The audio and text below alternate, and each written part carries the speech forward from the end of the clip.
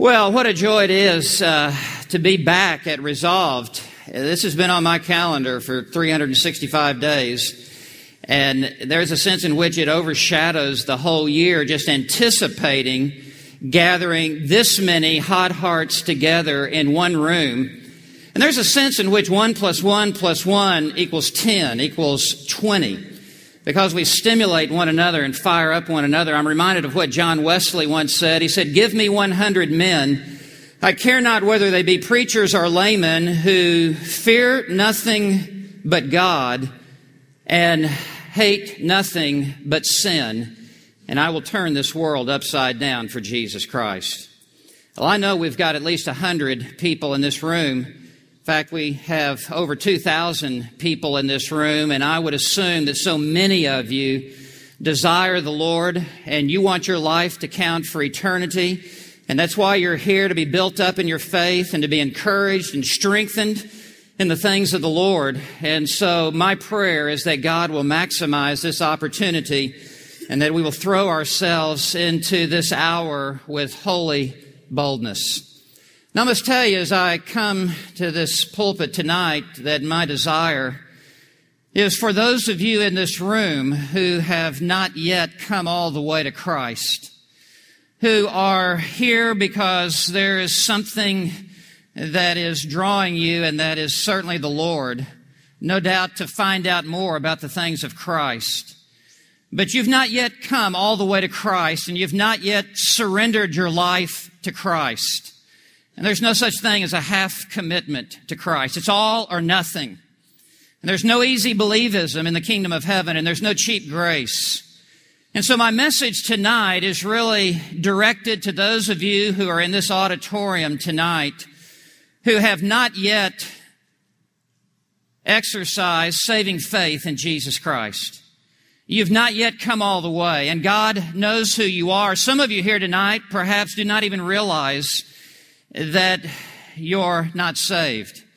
Or maybe you've grown up in the church, maybe you've grown up around other Christians, maybe you have grown up going to Bible studies or Christian concerts, and you've been inoculated with just enough of Christianity that you know the vocabulary and you know how to hang out with the other Christians, but you don't yet have the real thing. And so my desire tonight is to bring a message of the gospel of Jesus Christ, that you would be called by the Lord into His kingdom tonight, and that this place would be a delivery ward, and that there would be men and women, boys and girls who would come to faith in Jesus Christ. What I want to preach on tonight is the most shocking thing that Jesus ever said. The most shocking thing that Jesus ever said. If you have your Bibles, I want you to turn with me to Matthew chapter 7. Matthew chapter 7, because Jesus said a lot of shocking things. But this takes the cake. This goes over the edge. This is the single most riveting thing that I believe Jesus Christ ever said that ought to arrest our attention and get a hold of us. In Matthew chapter 7, I want to begin reading in verse 13. This comes at the end of the most provocative sermon that Jesus ever preached. It comes at the end of the greatest sermon that our Lord ever proclaimed. It's the first recorded sermon that we have. It's called the Sermon on the Mount. And it builds and it builds and it builds. And our Lord was the greatest evangelist who ever lived. And as He comes to the end of this sermon, beginning in verse 13, He issues the greatest invitation that has ever been extended to lost sinners to come to Himself, to surrender their lives to Him. And it is an invitation that is going out in this hall tonight. It is the invitation of Jesus Christ through His Word to your heart. And may God the Holy Spirit call you Himself into a saving relationship with Christ. Beginning in Matthew chapter 7, in verse 13, Jesus said these words, "Enter through the narrow gate. For the gate is wide and the way is broad that leads to destruction, and many are those who enter through it. For the gate is small, and the way is narrow that leads to life, and there are few who find it. Beware of the false prophets who come to you in sheep's clothing, but inwardly are ravenous wolves. You will know them by their fruits. Grapes are not gathered from thorn bushes, nor figs from thistles, are they? So, every good tree bears good fruit, but the bad tree bears bad fruit. A good tree cannot produce bad fruit, nor can a bad tree produce good fruit. Every tree that does not bear good fruit is cut down and thrown into the fire. So then you will know them by their fruits. Not everyone who says to me, Lord, Lord, will enter the kingdom of heaven, but he who does the will of my Father who is in heaven will enter. Many will say to me on that day, Lord, Lord, did we not prophesy in your name and cast out demons and in your name perform many miracles? And then I will declare to them, I never knew you. Depart from me, you who practice lawlessness. The Lord Jesus Christ said many shocking things in his earthly ministry, and these have come to be known as the hard sayings of Christ. And quite frankly, they are the hard sayings of Christ not because they are hard to understand. They are hard because they're hard to swallow. They're hard to accept.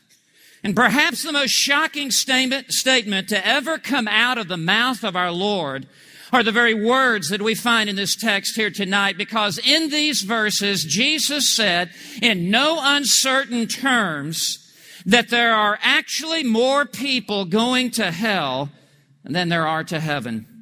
Many, Jesus said, are on the broad road that are headed to destruction. Few, Jesus said, are on the narrow road headed to life. There's no other spin to put on those words.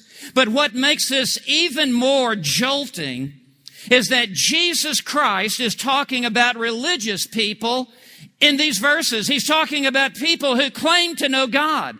He's talking about people who say, Lord, Lord. He's talking about people who on the last day will say, Lord, you knew me. I cast out demons in your name. Lord, I perform many miracles in your name. Lord, you know me. And it is about this highly religious group that Jesus said many are on the broad road of destruction, and most are headed to eternal hell. I tell you, this is the most shocking thing that Jesus ever said. And quite frankly, the entire Sermon on the Mount was shocking. From the very opening lines of this sermon, everything was turned upside down from what they were used to hearing. Jesus began this sermon with the Beatitudes, and he said, Blessed are the poor in spirit. What they were used to hearing was, blessed are those who have all that this world has to offer, who are rich in the things of this world. And Jesus said, no, you've got it all backwards.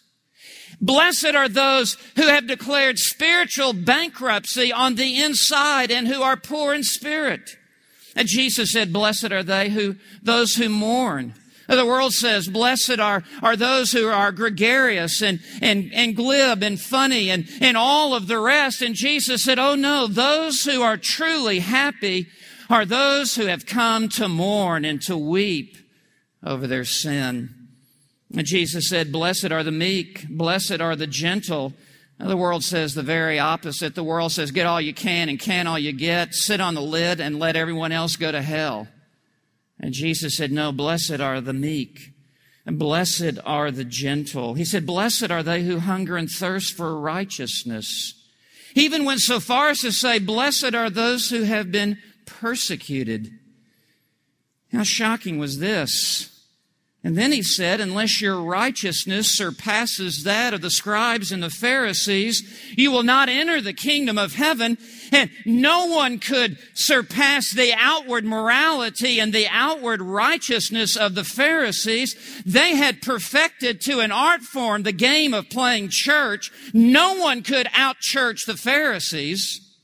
And then Jesus set the bar so high on what it would take in and of yourselves to be saved, that no one could ever get over this bar when Jesus said, you are to be perfect as your heavenly Father is perfect.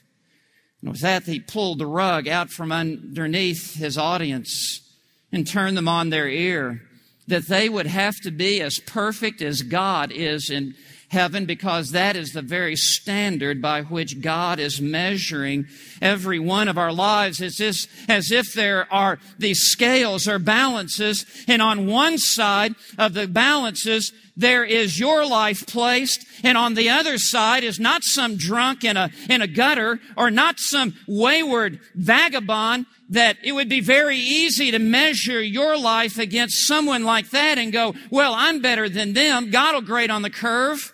I'll be good enough to be accepted into heaven. The fact is, God places your life on one side of the scales, and on the other side of the scales, He places the absolute perfect holiness of His own righteous character.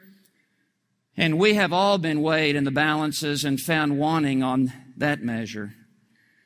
And so Jesus brought His listeners that day to a sense of desperation, that they had to be more righteous than the scribes or the Pharisees. They had to be as perfect as God is in heaven. And then He comes to the end of this message, and He gives what is the most glorious gospel invitation. It is the invitation to come into the kingdom of heaven. It is the invitation to come to Himself. It is the invitation to come to the end of yourself that He might begin in your life. It is the invitation to come to His grace and forgiveness and to be embraced into His kingdom. It is the greatest invitation that's ever been given.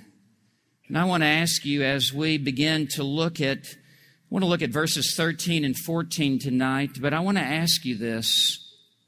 This invitation is going out to everyone in this auditorium tonight.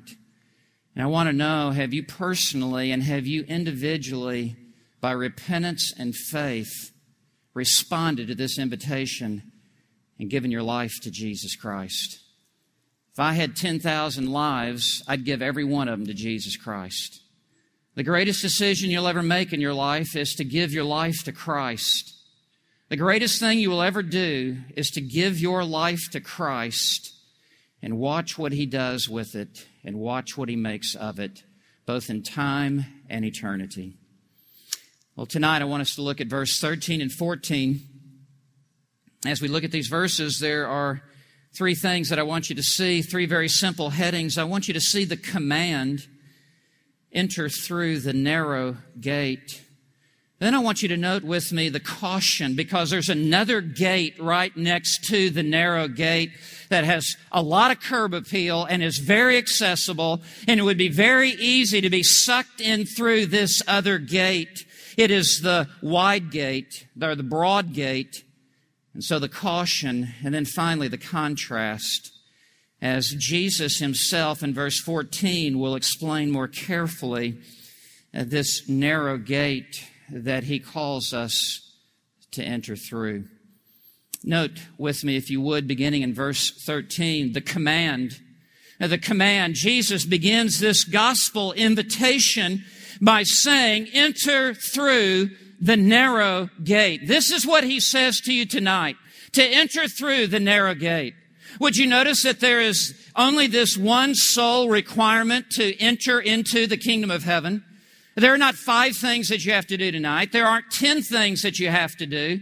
There is only one thing that you have to do to become a member of the kingdom of God, and it is to enter through the narrow gate. This also presupposes that you were born on the outside. The fact that you must enter means that you came into this world on the outside of the kingdom. We were all born physically in sin. Psalm 51, verse 5, in sin did my mother conceive me. We were all born in a state of sin. Psalm 58, verse 3 says that we came forth from our mother's womb speaking lies. From the very outset of our life, at the point of conception, and it extended through our delivery, and now as we have lived our lives, we came into this world an alien of the kingdom of God. We entered as a stranger on the outside. And so that's why Jesus said, you must enter through the narrow gate. Being born in a Christian family is not good enough. Attending church is not good enough. Being religious is not good enough. There must be a step of faith by which you enter through the narrow gate. I want you to know that Jesus Christ himself is this narrow gate. In John 10, verse 7, Jesus said, I am the door of the sheep. In John 10, verse 9, Jesus said, I am the door. If anyone enters through me, he will be saved. And I want you to know that there are no other points of entry into the kingdom.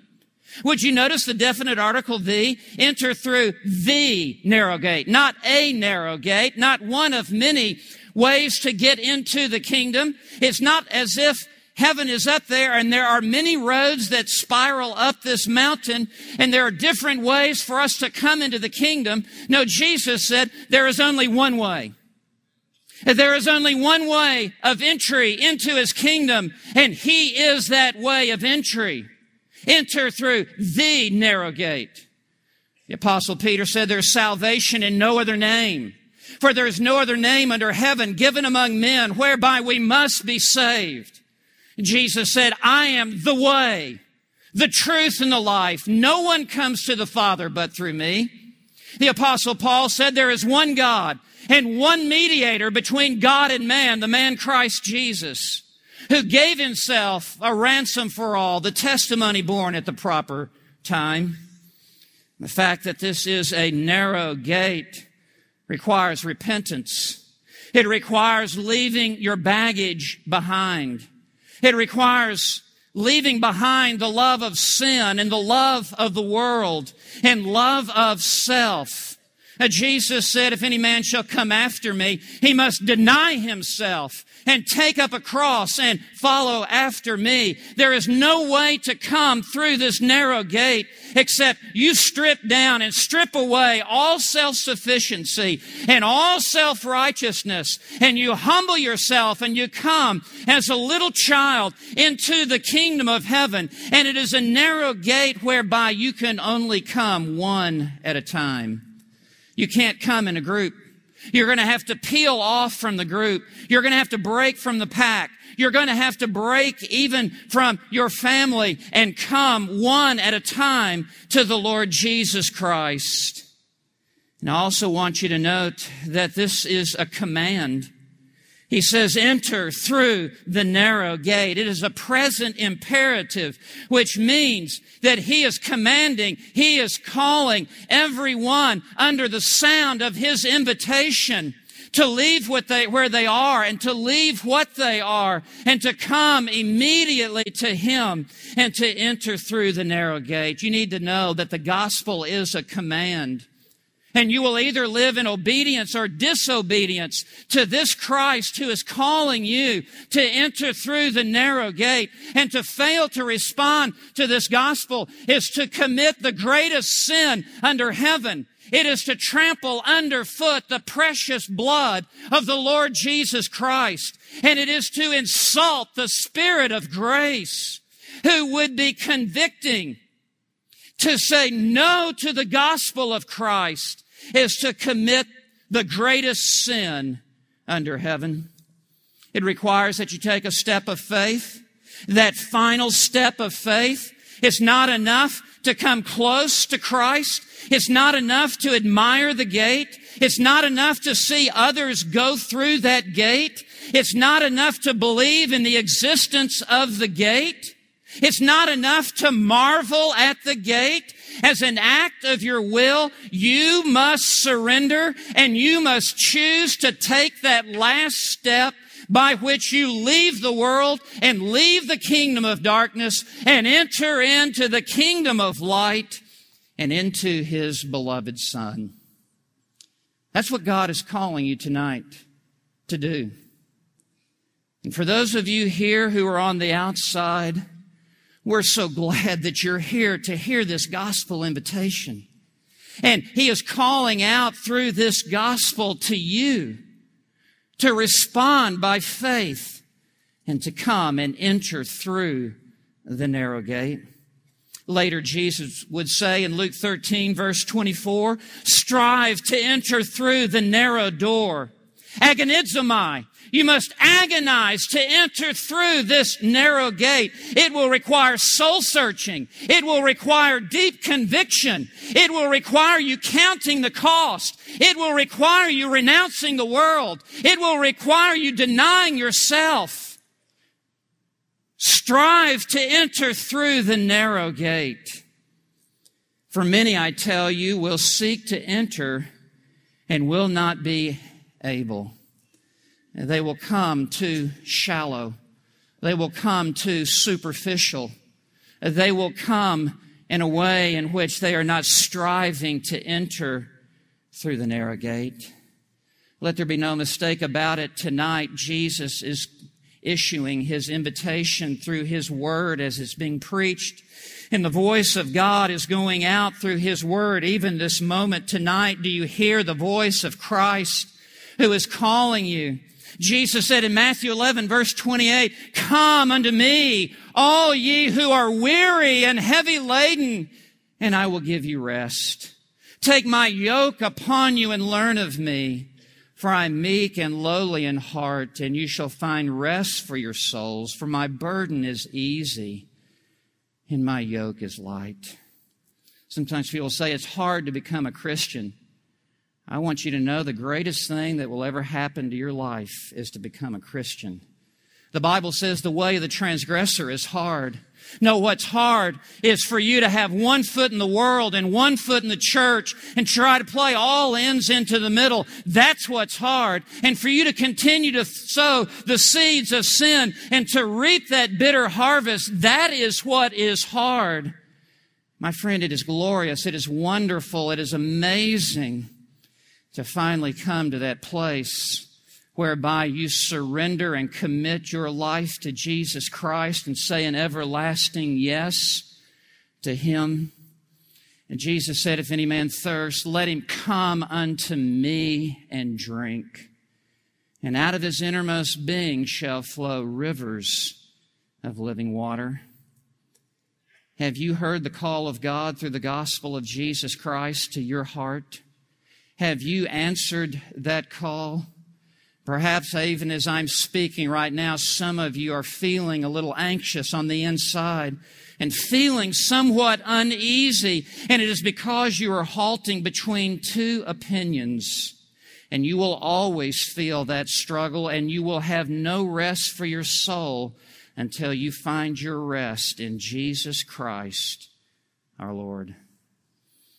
I want you to notice second, if you would with me, not only the command, and this is God's command to everyone in this house tonight, and you will either obey or disobey, and there are no other options.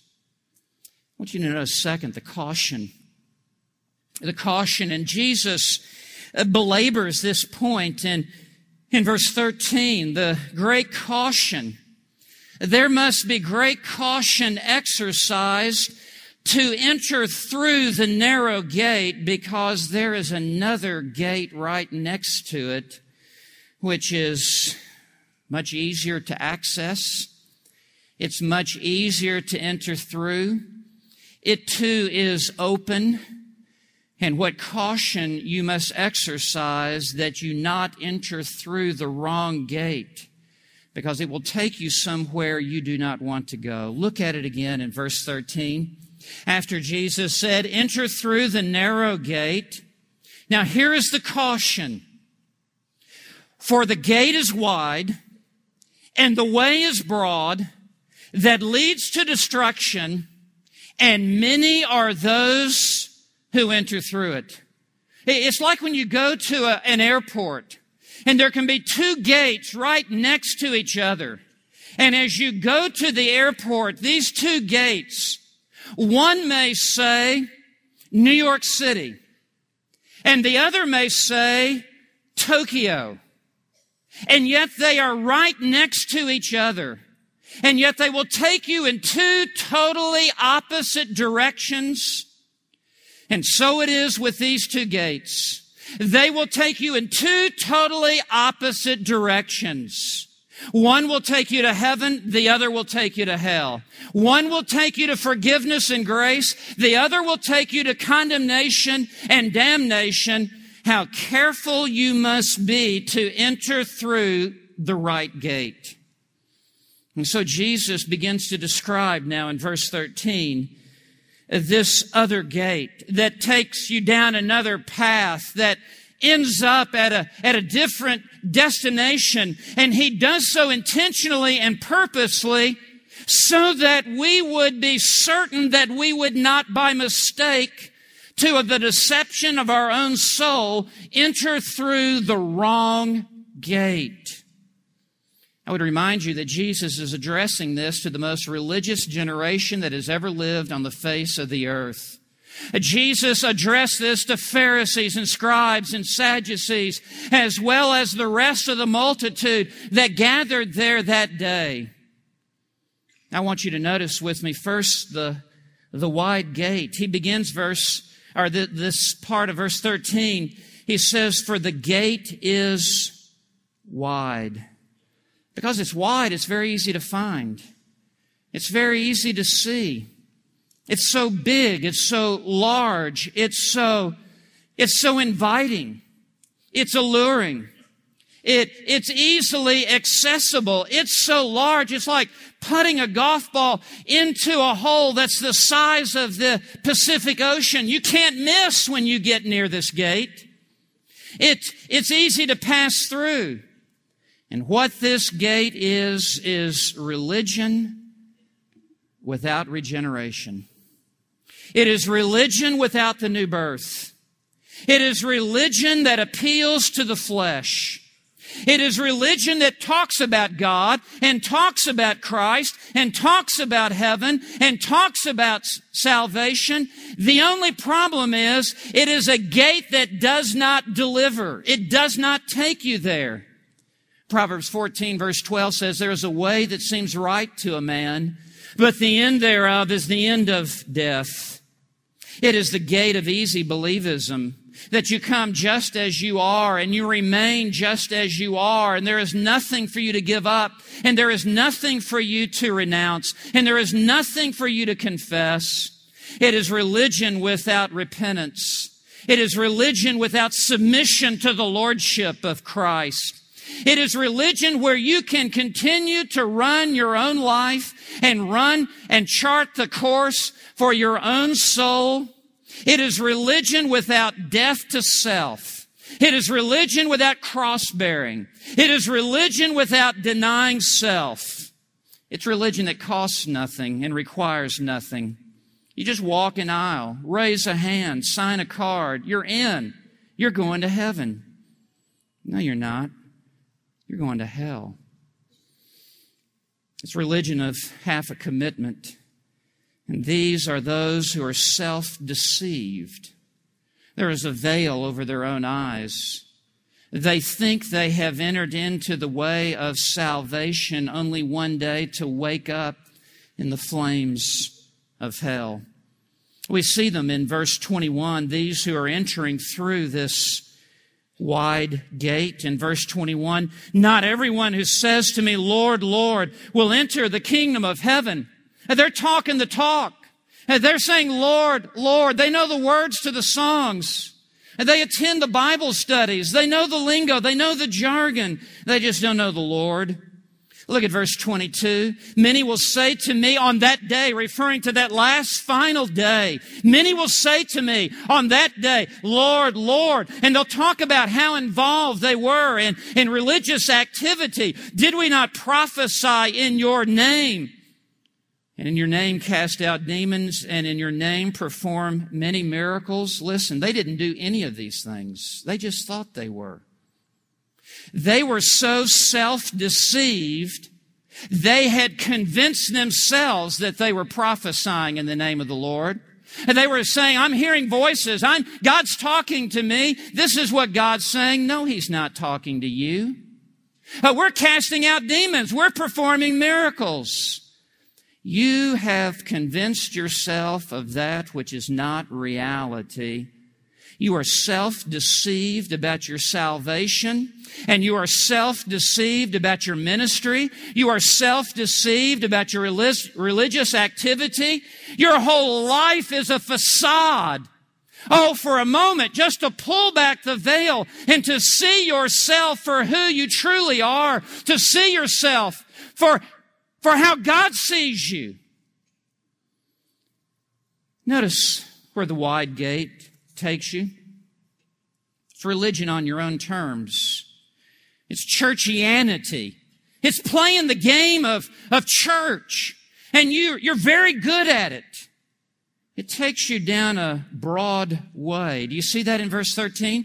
For the gate is wide and the way is broad. The domino effect now begins to unfold.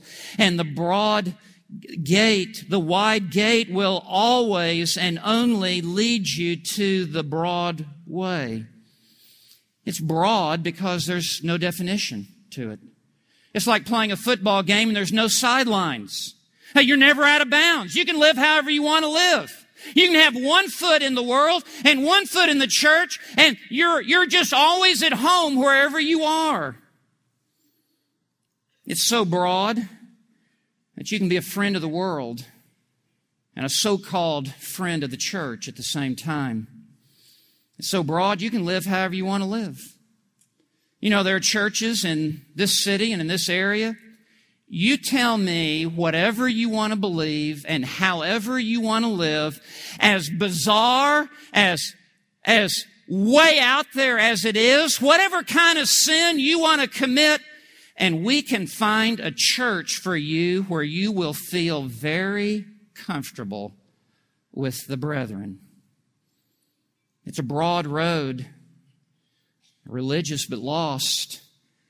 It's religion without a changed life. It's religion without the fruit of repentance. And notice where it takes you. You continue to go down this broad road like a lamb led to slaughter, thinking that you are headed to the promised land, thinking that you are entering into the portals of glory. And notice it says that leads to destruction. Destruction here refers to damnation.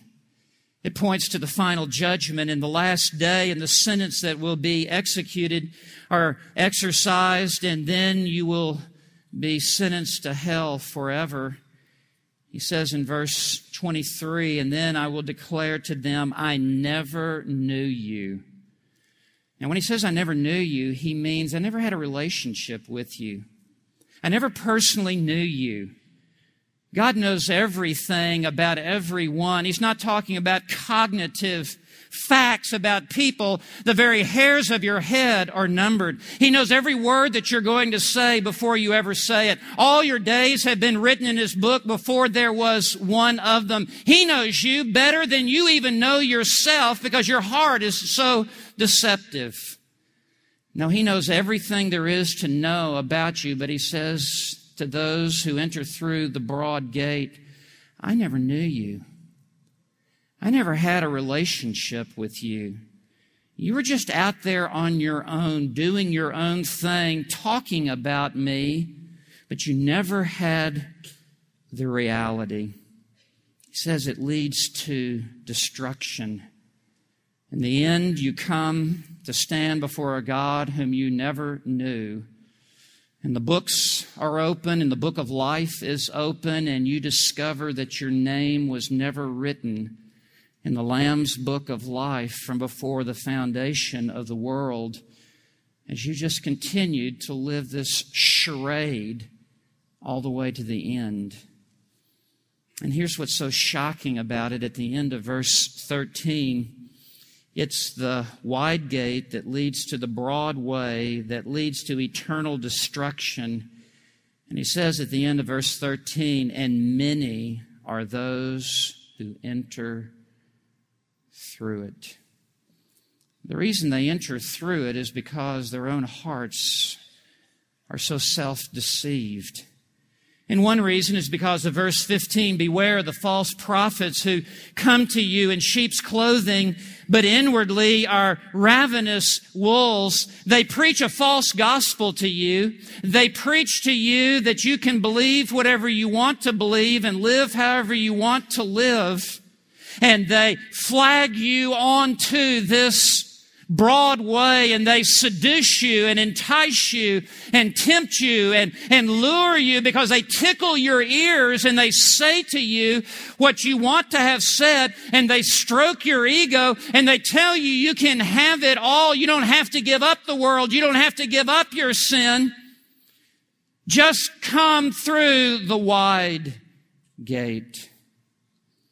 And wave after wave after wave of them are sucked onto this path of destruction that empties into the bowels of hell, where these will be forever.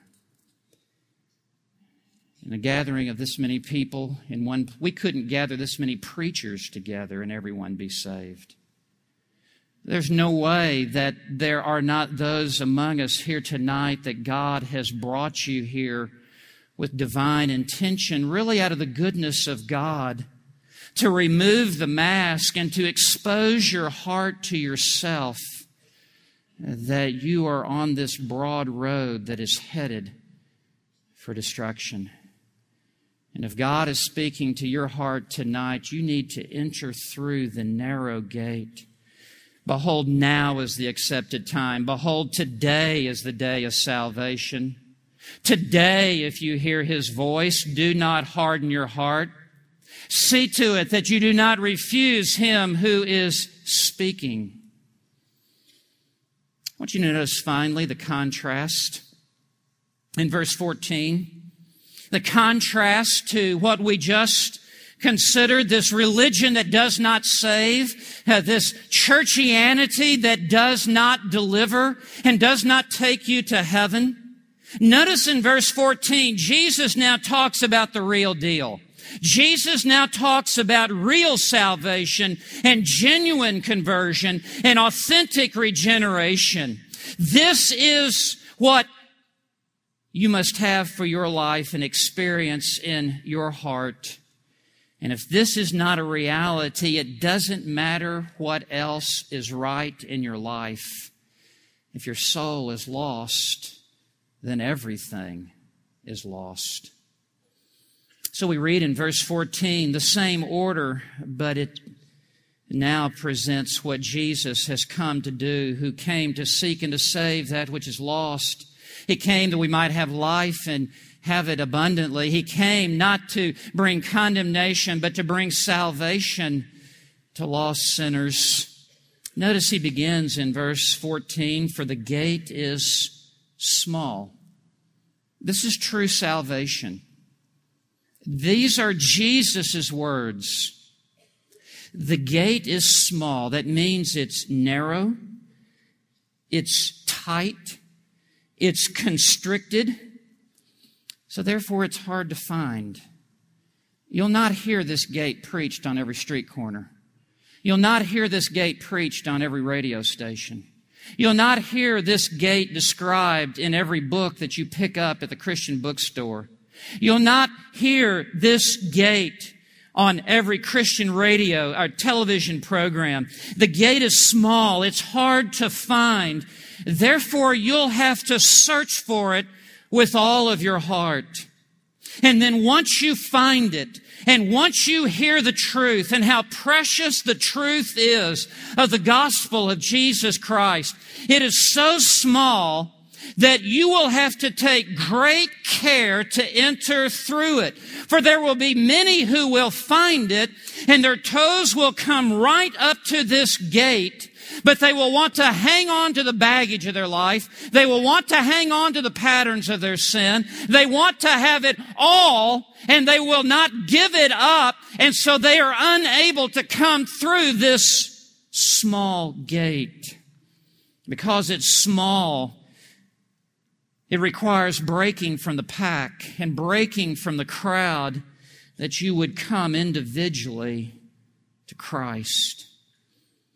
Turn with me to Matthew 9 and verse 9. I want to show you a couple who have come through this narrow gate and some more things that Jesus had to say about entering through this small gate. And I want to tell you tonight, I do not want to widen this gate any broader than what Jesus has said that it is.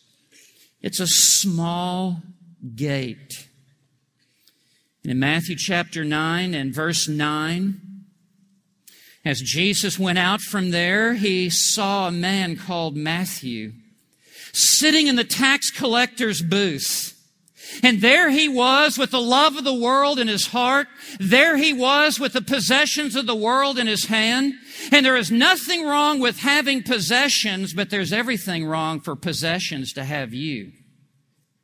And here was Matthew sitting in his tax collector's booth, living for the world, a friend of the world, consumed with the world. You know what Matthew's life was? The lust of the flesh, the lust of the eyes, and the boastful pride of life. He was head deep into the system of the world.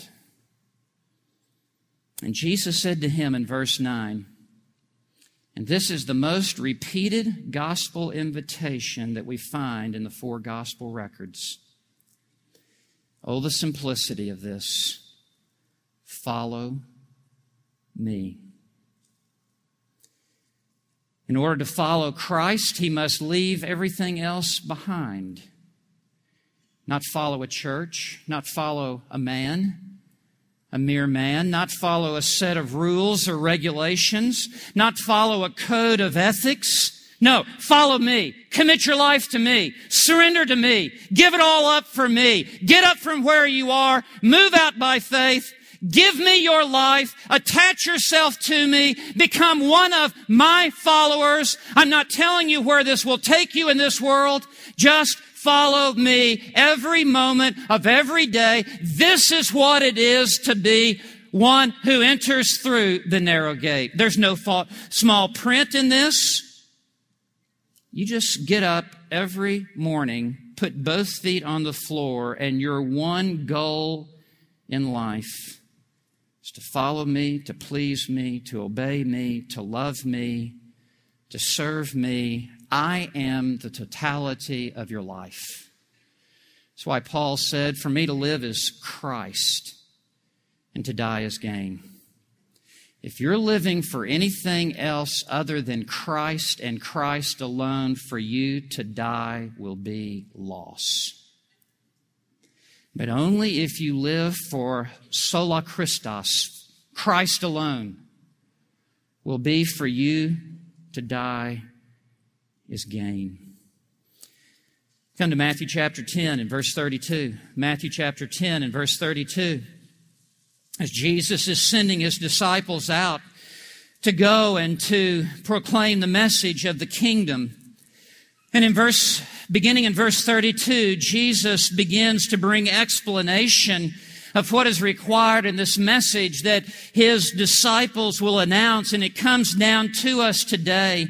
And there is no watering down this message. The one who responds to this is the one who has entered through the narrow gate. Everyone else is just pretenders. Look at verse 32. Therefore, everyone who confesses me before men, I will also confess him before my Father who is in heaven.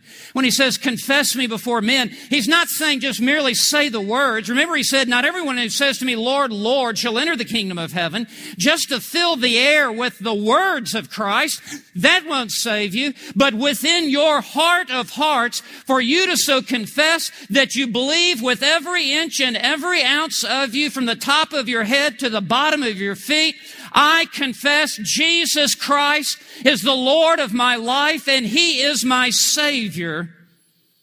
And Jesus said, that is the one whom I will confess before my Father. Let me tell you, you won't get into heaven without him confessing you to the Father.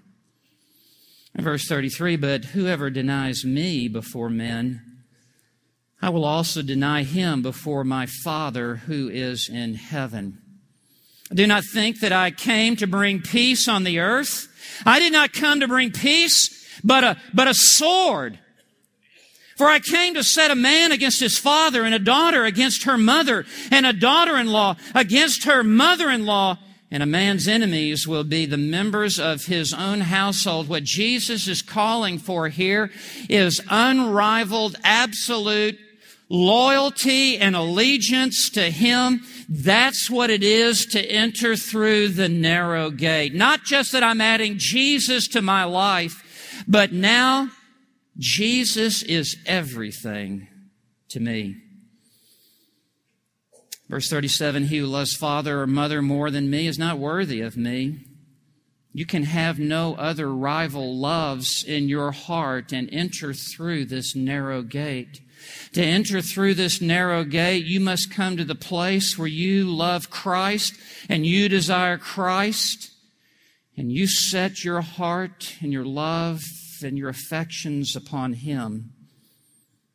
And he who loves son or daughter more than me is not worthy of me.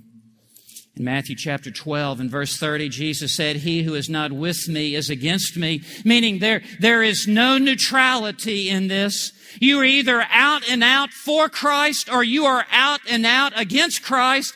To enter through the narrow gate means that you come to pledge your allegiance to Christ. You are out and out for Him. In Matthew chapter 16 and verse 24, Jesus said this. He said, if anyone wishes to come after me, and that means if anyone desires to be a Christian, if anyone desires to be my disciple, if anyone desires to enter through the narrow gate, he must deny himself. You must come to the end of yourself. You must renounce yourself for who you are and what you are in order that you may gain everything in Christ. And take up His cross. That's an instrument of death.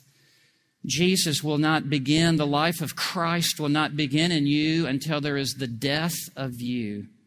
There will not be two lives being lived in your life. It is either you live for yourself or you live for Christ.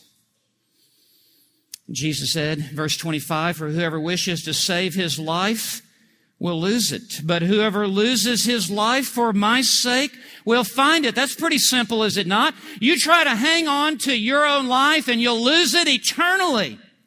But if you will give your life to Christ completely, supremely, you will find eternal life. Verse 26, for what does it profit a man if he gains the whole world? He's speaking hypothetically here. And how we sell our soul out for such cheap trinkets. He said, if you could gather it all, if you could have the whole world, if you could have all the gold and all the silver, if you could have all the real estate and all the property and all the stocks and all the bonds, what would it profit you if you lost your own soul? It would be the ultimate buy high, sell low proposition. Or what will a man give in exchange for his soul? Now, if you're to enter the kingdom of heaven, you must come to the end of yourself that Christ would begin and totally surrender your life to Him. And as long as you have one foot in the world and one foot in the fast lane and one foot trying to live for this world and for yourself, you have not yet come to put 2 feet upon Jesus Christ. Notice where this will take you. Come back to Matthew 7. To go through this narrow gate is to repent of your sin. Have you done that? Have you turned away from the world and its lures and affections? And have you turned completely to the King of Kings and to the Lord of Lords, Jesus Christ? This is what it is to enter through the small gate. I want you to know it is so hard to enter through this small gate that the only way you can do it is by sovereign grace. is for the grace of Almighty God to lay hold of your heart and to give you the gift of repentance and to give you the gift of true saving faith. That's how hard it is. It would be easier for you to go through the eye of a needle, for your flesh to believe upon Christ, than for you to enter through this small gate. It is a work of supernatural proportions. The new birth is the greatest miracle that God ever performs, where God takes out that old stony heart that is so hardened to God and so hardened to the things of God, and for God Himself to reach down into the cavity of your chest with invisible hands and to pull out that stony heart and to put within you a heart of flesh that is alive unto God, and its first act is to call upon the name of the Lord and to be gloriously saved. That's how hard it is to enter through this narrow gate. God must do a work in your heart for it to be a reality. Notice where it leads. Verse 14, for the gate is small and the way is narrow. A small gate leads to a narrow way. You see, the small gate does not lead to the broad path. If you're on the broad path tonight, it is certain you've never come through the narrow gate. The broad gate leads down a broad path. A narrow gate leads down a narrow path. This narrow path it's carefully defined how you should live. To live on this narrow path is a new life direction for you. It is a new path. It is a new life. It is a changed life. It is the abundant life in Jesus Christ. It leads to the pursuit of holiness. It leads to the pursuit of righteousness. It doesn't mean that we don't ever sin the rest of our life. We know better than that. It doesn't mean the perfection of your life, but it does speak to the direction of your life. There is now a new path and a new direction that you're on. And when you do sin, you can no longer enjoy your sin. And there is a sense of shame and guilt that comes until you can repent of that sin and confess your sin and continue down this narrow path that leads, he says in verse 14, to life. The first path leads to destruction. It leads to damnation. This path leads to life. It may seem restrictive. It may seem that it is holding you back, but all that it will hold you back from is that which would harm you, that which would do destruction to you. How good of God to make it a narrow path, that you would be in the very center of the goodness of His will for you, to lead you into green pastures and to lead you beside still waters. Praise God. It is a narrow path that keeps you away from the pollution of the world system, and it alone leads to life. To life. In other words, if you're not on this path, you don't have life. You're just a walking zombie. You are empty on the inside. There is no reality within you regarding the things of the Spirit of God. You have mere existence in this world, a form of godliness, but you do not have life. What is the new birth? It is the life of God in the soul of a man. That's what the new birth is. It is eternal life, spiritual life, supernatural life. It is abundant life within you. How good it is to live finally in the Lord Jesus Christ. I am the way, the truth, and the life. The Bible says he who has the Son has the life. There is no other life. It is the life. He who does not have the Son of God does not have the life. You're just occupying space and breathing God's air on this planet, but you're just a spiritual zombie. You are dead. But to enter through this narrow gate is for the life of God to fill you and to flood you. It's more than just paperwork in heaven where your sins are pardoned. Glorious as that is, salvation is not merely getting man out of hell and into heaven. It is getting God out of heaven and into man. It is the life of God within us. This is what the new birth is.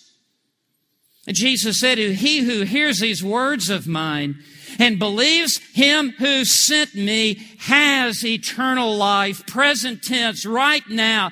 It's not one day if I can just make it to heaven, close the door behind me, wipe the sweat off my brow and go, I made it.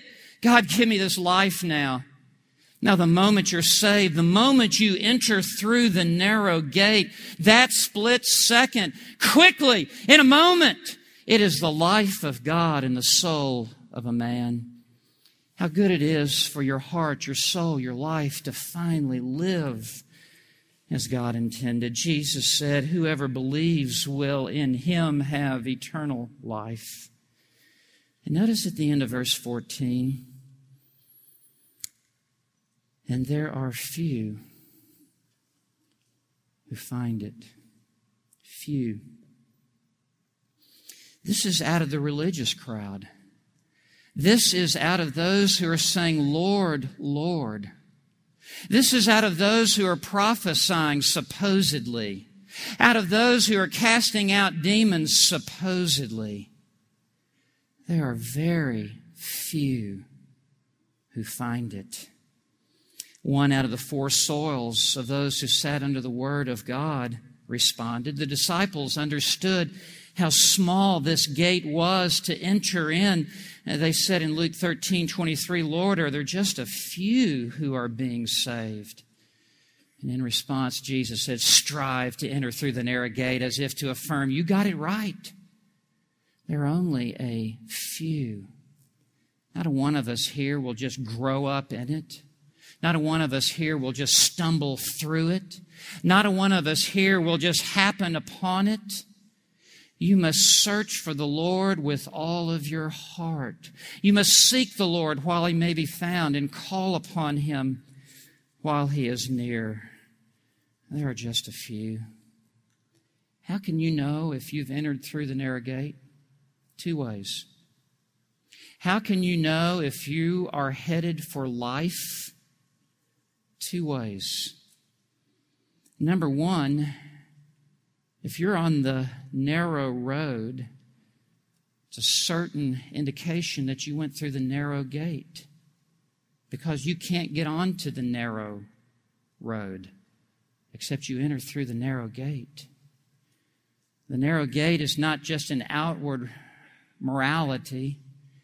It is living a life for the glory of God with passion, that you would supremely please Him, that you would long to keep His word, that you would desire to pursue Christ and follow Christ. If that is the desire and the overriding thrust of your life, that is an indication you've come through the narrow gate. But there's one other way, and I want to close with this, and then I'm finished. Come back to the beginning of this sermon. Not my sermon, Jesus' sermon. Come back to Matthew chapter 5. I want to show you Jesus' 4 spiritual law booklet. I want to show you the 4 steps that lead into the kingdom of heaven. I want to show you what will always accompany true saving faith, and how easy it is, remember, to be deceived about your conversion. You need to know for sure that you've been saved. Beginning in Matthew 5, verse 3, and running through verse 7, there are 4 component parts that will always be found in true saving faith. You see, God is the author of saving faith. Hebrews 12, verse 2, Jesus, the author and perfecter of our faith. Philippians 1, verse 29, it's been granted to us not only to suffer for His name, but to believe. It's been given to us. It is the gift of God. Now, what is found in true saving faith that enables you to go through the narrow gate? Look at these 4 component parts. Other things could be said. But in verse 3, blessed are the poor in spirit. Listen, no one struts through the narrow gate. No one comes with arrogance. All who enter through the narrow gate have come to the place of recognizing their own spiritual poverty You can't be saved until you know that you are poor in spirit. Poor on the inside. This word for poor means to be a beggar. It pictured one who would be in a back corner. Others would be going by. So the person would be blind. The person would be a paralytic. They would have no way of providing their own living. They would be in a corner. They would be sticking out an empty hand. They would be unashamed to look up even into the eyes of those who were passing by. They were totally dependent upon the mercy and the grace of another who would pass by to put into their empty hand that which they had not worked for, that which they would not deserve, that would come to them exclusively as an expression of the mercy and the compassion of the giver. That's the place you must come to in your life. Not like you're doing God some wild favor to show up in the kingdom, but for you to realize that God has shown you the mercy and the grace. To declare personal bankruptcy, to say to God, God, have mercy upon me, the sinner. Not just that I'm a sinner in general, but that God, my life has violated your holiness. And God, I'm a sinner. I've been weighed in the balances and I have been found wanting. Second, in true saving faith, verse 4, blessed are those who mourn. You see, confession of sin is not enough. Everybody knows you're a sinner. You know you're a sinner. But there must be a godly sorrow that leads to repentance. There must be the inner turmoil of conviction of sin and brokenness on the inside and a smiting of the breast and a weeping, not for what your sin has done for you, but for how your sin has been an offense to a holy God and how your life has grieved the heart of God. No one gets into the kingdom without feeling the weight and the gravitas of their own sin that crushes their own soul. And then third, in verse 5, blessed are the gentle. Blessed are the meek, some translations say. Speaks of this time of a horse, a wild stallion, a horse where never a rider has sat. And to meek a horse is for a horse to be brought to the place where it will finally submit to a rider, where it will come under the authority of a master, where the master will pull to the ropes to the right and the horse will go to the right, where the master now can pull back on the reins and the horse will stop, where the master can crack the whip and the horse will move out. That is what it is for a horse to be meek, where you finally come under the sovereign authority of the lordship of Jesus Christ. And this is at the point of entrance into the kingdom.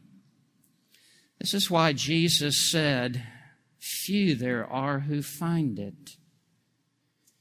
And then finally, verse 7, or verse 6, blessed are those who hunger and thirst for righteousness. Do you see the progression?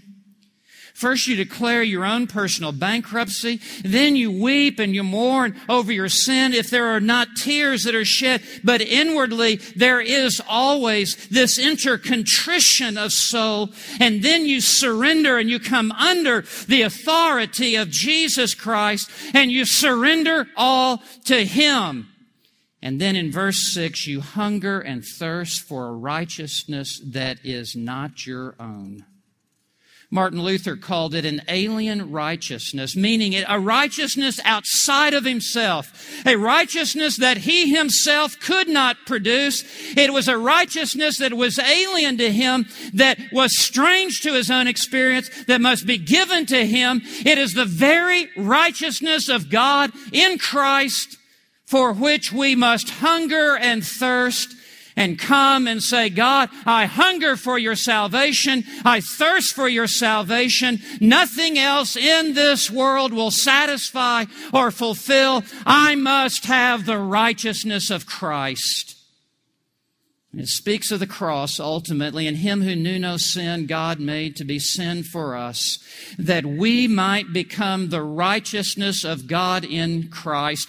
All of this speaks to the cross as Jesus came to seek and to save that which was lost, but it would ultimately take Him to a cross, there where He would be lifted up to die, the virgin-born Son of God, who lived a sinless and perfect life in the will of God. He was the Lamb of God slain before the foundation of the world. There on that cross, He was lifted up to die. He died in our place. God took our sins and transferred them to the Lord Jesus. He became our sin bearer upon that cross. He bore our sin and He suffered under the wrath of Almighty God as He bore the weight of our iniquity and the weight of our sin upon the cross. And He then said, having shed His blood and made the only atonement for our sin, He then said, it is finished. And the finality and the perfection of His sacrifice upon that cross as Jesus became the Savior of sinners. And you must come to Him for your salvation. And if you come to Him, you must come on His terms, not your terms. And His terms are to enter through the narrow gate. You must strip down of all pride and arrogance. You must strip away all self-righteousness and come like a little child. And him who comes unto me, I will in no wise cast out. Some of you here tonight have never been this close to this gate. Some of you here tonight, your toes are right up to this gate. And I want you to know this gate is wide open. This gate is ready to receive you. This gate, though it is a small gate, tonight at this moment, you have found it. And you may enter in. You must exercise your will. You must choose to believe with a faith that only God can give you. And God must remove your hard heart. And God must circumcise your heart. And God must give you a heart of flesh to believe upon Him. And when He does, you will enter through the narrow gate. I have to believe that there are here tonight, this moment, those who are just on the outside of the kingdom. And God has brought you here that the gate would be placed in front of you. And if you die without entering through this narrow gate, you will perish. And God will point you back to this night when you turned your back on the gate and you trampled underfoot the precious blood of Christ. But how glorious it is to enter through and to be saved. If you've never done so, I want you to know that the arms of Christ are extended to you tonight, and He is calling you through the preaching of the gospel. May you open your ears and hear His voice and respond. Let's pray. Our Father in heaven, we thank You for a gate, the only gate, for a way to get into Your kingdom. We understand because of what Adam did, we've all been cast out. And we've all been born on the outside and in and of ourselves unable to enter. And even in the church, just the church itself, no point of entrance. Even religion, unable to provide access into the kingdom. Rules and rituals, creeds and codes of conduct cannot allow us entrance into the kingdom. Father, we thank You for our Savior, who is the way, the truth, and the life. How we thank you that He left the glories of heaven to enter into the shame of this world and the sin of this world, that He might become one of us, that He would go to that cross and die in our place, that we might enter into the kingdom. We thank you, God, for the openness of this gate, that whosoever shall call upon the name of the Lord shall be saved. We thank you that this gate receives sinners. We thank you that this gate provides forgiveness and pardon for sin. We thank you that this gate puts us onto a new path with a new life direction, that this gate gives us eternal life, supernatural life. And oh God, we thank you for the clarity of what you have said to us as written in your word.